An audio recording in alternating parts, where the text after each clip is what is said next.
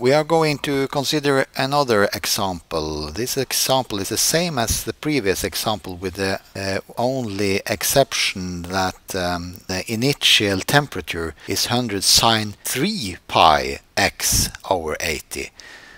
Before we had 1 pi x.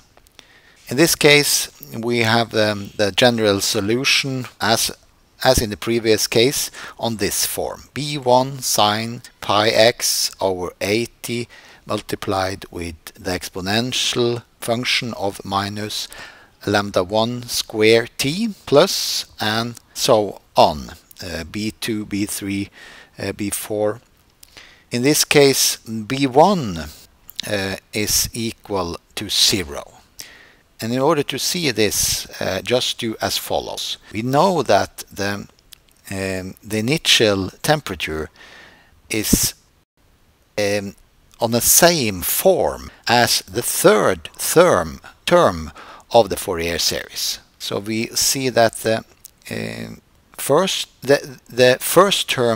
term looks like this, the second term looks like this, and the third term looks like this. And the third term is very equal to is at least on the same form as the initial temperature.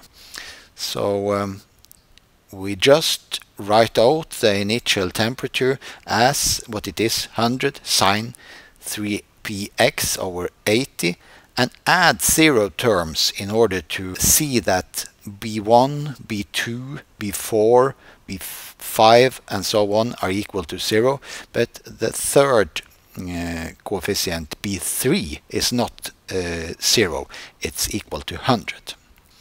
So in this case we also get a very simple expression for the general solution.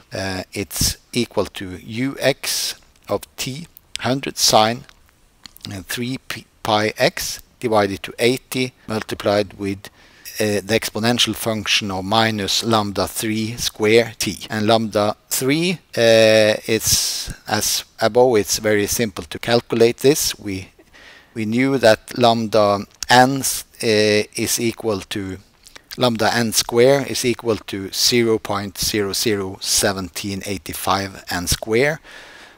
Therefore lambda 3 square is equal to this guy multiplied with 3 square, and it's equal to 0.01607.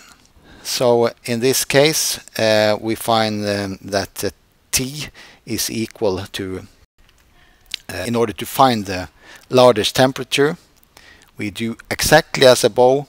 We find that T is the logarithm of 1/2 divided to minus lambda 3 square, and know that we know lambda 3 square, we can find this temperature T, this time T, and it's in this case equal to 43 seconds.